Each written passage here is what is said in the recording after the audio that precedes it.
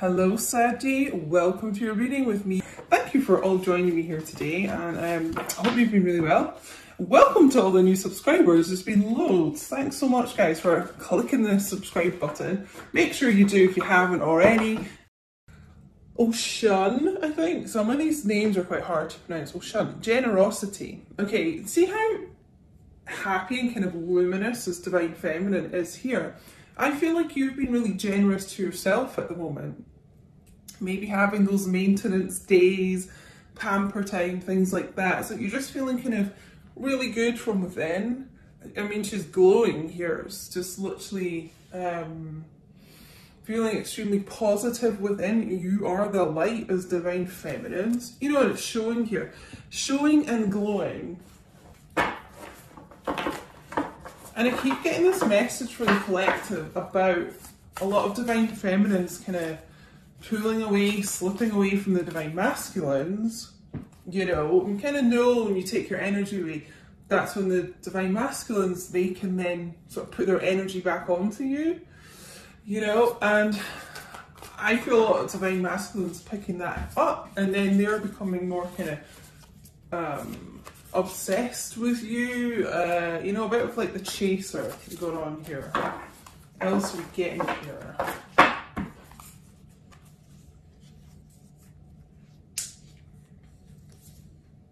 Yeah. Okay, I took two by, well, nothing's by accident, is it? I was going to say by accident. But literally what I was just talking about there, Lilith, independence. You are independent, you're strong, you're just fierce right now. I mean, look at this lovely mane of red hair this image has. So some of you may watching may have hair like this as well, you know, it's just, You're shining, Divine Feminines. Generosity to self, independence from anyone else. Independent women, men, question. Green Zara, I think that is. These are quite hard to kind of, some of the writing's quite hard to read. I think it's, or Zara. Salvation. In all of these images, I'm just feeling like Divine Feminine's really happy within self at the moment. Happy by yourself, you know, if you're not in communication or just contact, whatever, with your Divine Masculine. You're doing well though. You know, you're just happy doing your thing, working on yourself, living your best life, you know. That's what I'm getting, loves, here for Divine. Should we take these that kind of leapt out there? Let's have a little look at the Psychic Tarot. I just feel this is going to be more Divine Masculine. Let's see.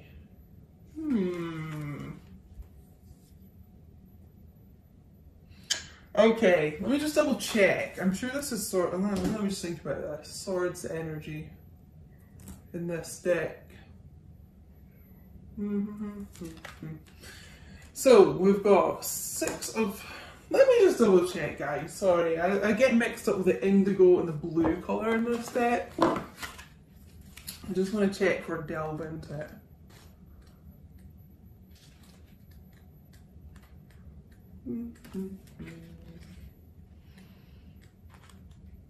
Yeah, okay, yeah, this is swords energy.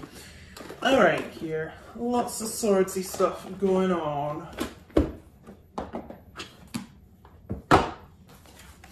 Interesting here. We've got 6 of Swords, 7 of Swords, okay? Moving on from deception and envy. I feel this is actually karmic energy. So Divine Masculines who have been in a third-party situation, a third-party relationship specifically, there is something they've discovered about that situation of being lied to by the other person. I feel the karmic person lied to them about things, but also a lot of them lied about you to this Divine Masculine, I feel. This deception and envy is kind of feeling to me, it's like the mask, you know, has been lifted here from this karmic person, you know, the true colours are starting to show. envy, you know, I mean, they're literally green with envy. I really feel a lot of the karmic partners are jealous of you. And it's like, what it is, let me try and explain this, right, is that they feel the divine masculine moving on from them, moving away from them, moving to you, because it's almost like, you know, you've pulled your energy away, as I was saying. You're kind of slipping away from divine masculine, and that is drawing them more to you. And he's literally going towards the light here. But the karmic can also feel that too, them pulling away, and then it's like they feel your connection, the 2v2, because it is so strong. You know, people around twin flames can feel that. And I feel there's a lot of karmic people here that have felt this. You know, they may have been with the divine masculine for a while, but it never truly felt like they had them, if you know what I mean, like they had all their energy. And they can feel it pulling away from them. So, you know, everyone can kind of feel this, even this karmic person. Let's get one more.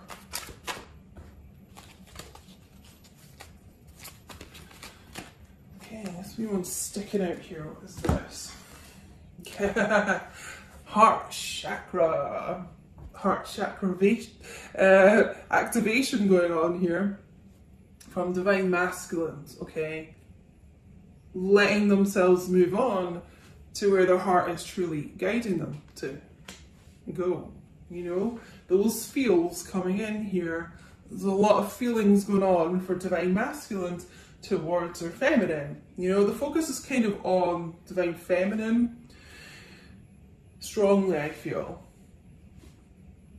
It's almost like we've got the green and the green here. I mean, it's just almost like this karmic person feels where your divine masculine is going to. If you're dealing with someone who is in a third party relationship, but even if you're not, this is those, it's the growth here of this heart chakra. It is opening up, it is feeling, okay? And when they feel, that's when they're really guided where they should go. You know, moving out of situations that don't serve them, okay? Whatever that may be for you. Moving on from things that don't serve them. I'm actually going to get a little Game of Thrones deck. I've not used this for a while. Yeah, I'm just strongly getting karmic people here feeling very jealous of divine feminines. They may have looked you up on social media as well, and it's like they see how generous you are, how kind, how abundant I just feel you are. You know, you're independent, you do things for yourself, you know, and a lot of these karmic people here don't. They relied, you know, on your divine masculine. And they're just jealous that they can feel divine masculine slipping away. Okay, let me get these couple from the floor.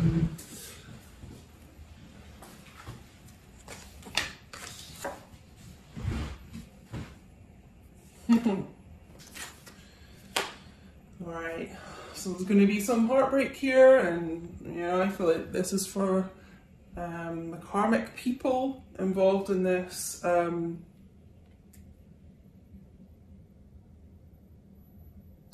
Divine masculine doesn't want to feel the pain of being in unfulfilling relationships as well. So this is air energy.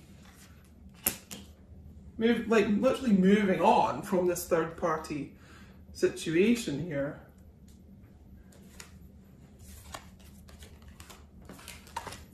We've got the King of Swords. Aquarius energy could be Libra, Gemini. They are telling themselves a bit of home truths here, divine masculine. You know, King of Swords is all about truth, clarity, communication, transformation. They're kind of transforming their lives, moving on from these, you know, karmic situations. And there's someone who is very, very intelligent, very strategic, kind of formulates a plan. You know, they could have been really cold with you in the past, given that impression anyway, because King of Swords can be a bit of an ice king, okay, but that ice is thawing, you know, that little cold heart is thawing here. And it wasn't ever that they were truly cold before, it's just, you know, that unwillingness to kind of open up sometimes, okay?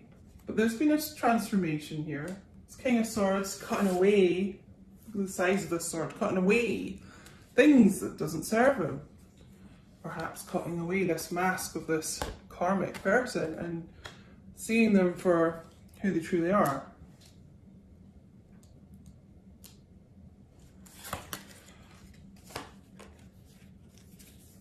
Okay, and we've got the 9 and 10 of Cups here. Water energy, Cancer, Pisces, Scorpio.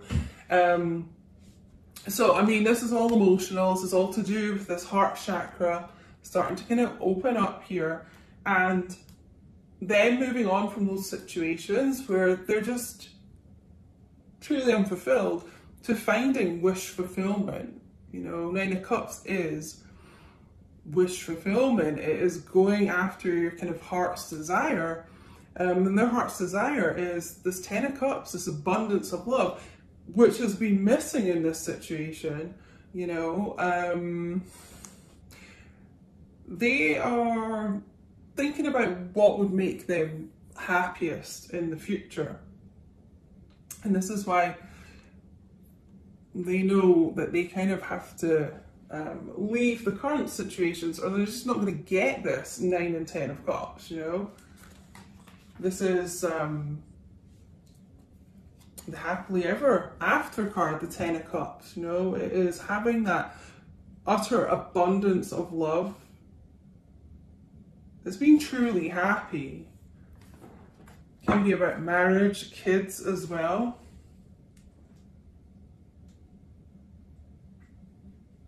But I just feel an awful lot of them here, I mean, they just truly have been deceived by someone, you know, some karma that they have been involved with, okay?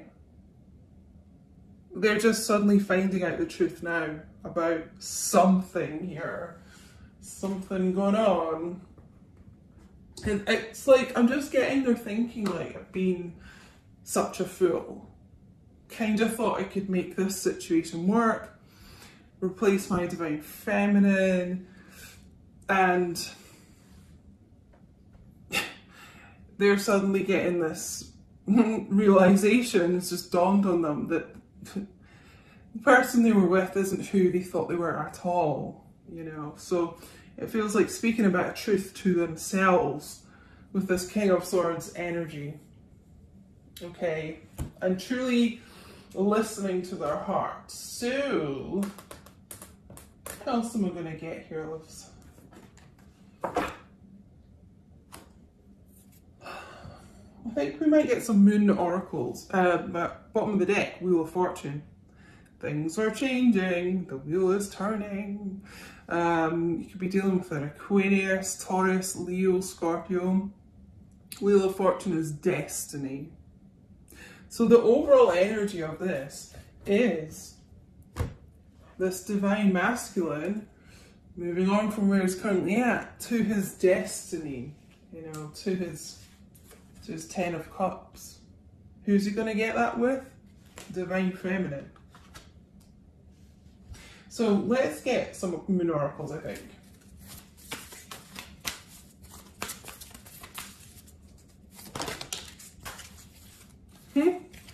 Interesting. What we got here? What you need to release, okay? Now, this is currently, I feel, more a message for divine masculine. What do they need to release? Things that have held them back, you know, from progressing with their divine feminine, things that don't fulfill them, you know. That's what they're currently releasing and moving on from. Have faith in your dreams. So, some of you watching may be getting really vivid dreams about your divine masculine at the moment. And you may have just been kind of dismissing them, you know. Some people think like, if you're just thinking about someone a lot, you know, you dream about them, but it tends to be that there is real meaning behind those dreams, especially in these connections, you know. So have faith in those. Like, you could be getting messages about this situation through your dreams. It's really common. Just notice as well the butterflies here. Divine masculine going through a hell of a transformation at the moment. A metamorphosis, you know, like the butterfly does go through. Let's get one more, I think.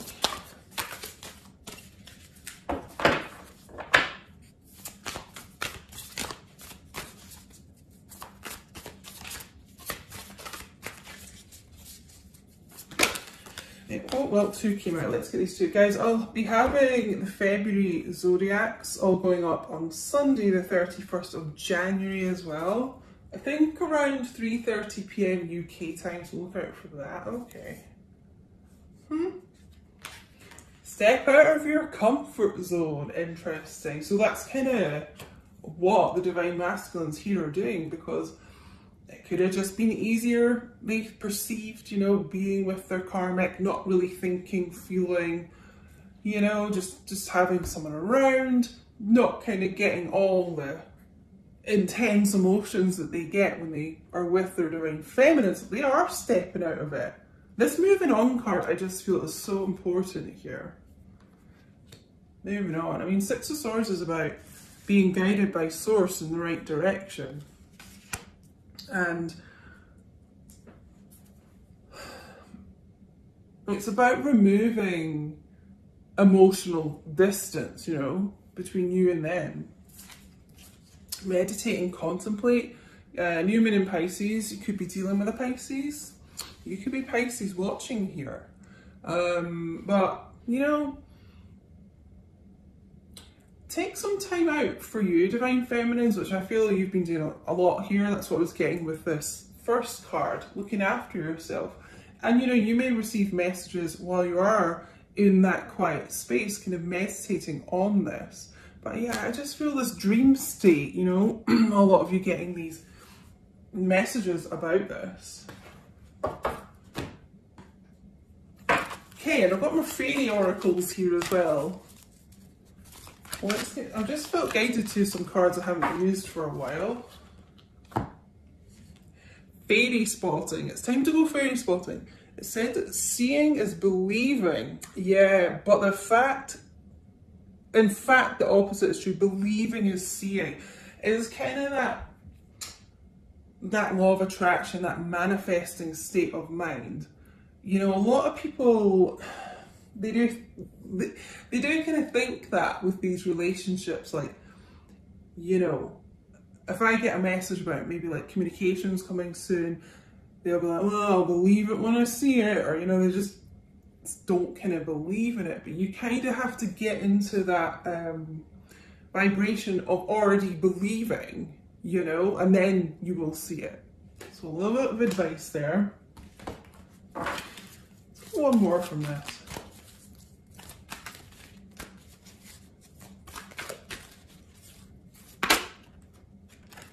Oh, interesting. We got protect your dreams here.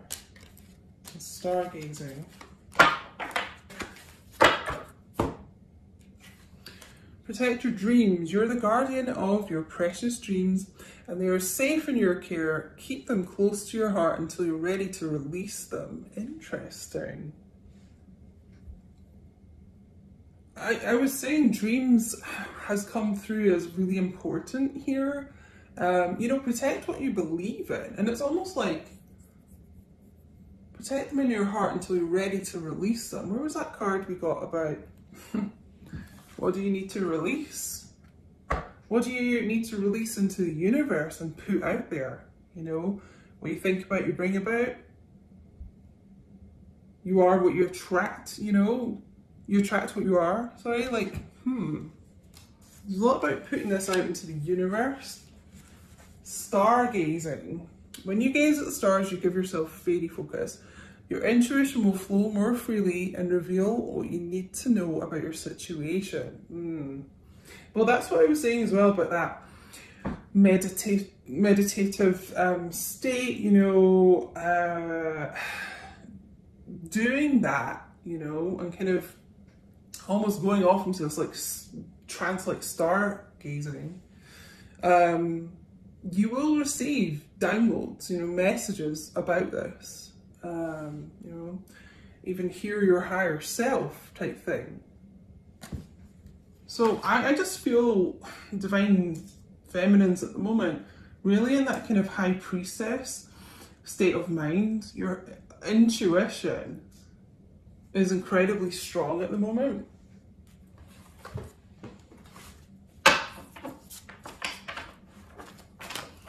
And I'm going to get a couple of messages from my little homemade deck that I am in the process of finishing so I can publish it into a proper deck. Okay, what messages my divine feminines watching need to know?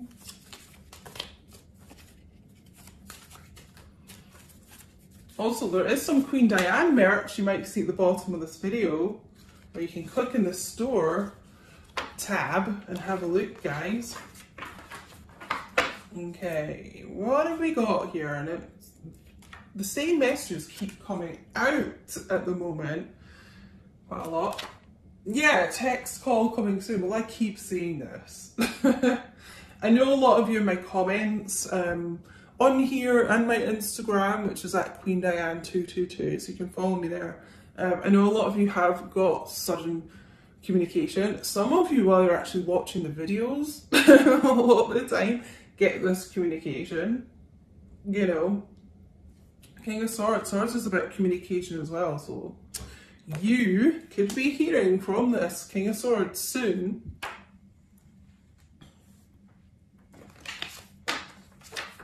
Ooh, what's the sweet sneaky one that popped out? I know I've been an idiot. This keeps coming out as well. I know I've been an idiot. So I'm moving on from this crappy situation that I've kept myself stuck in, you know? I'm feeling a lot of third-party relationships here, but it could be your divine masculine. You know, there's some other type of third-party thing here. Just take it how it resonates, loves, but I know they've been an idiot. Ooh. You are so beautiful inside and out. You are glowing, like I was saying at the start here.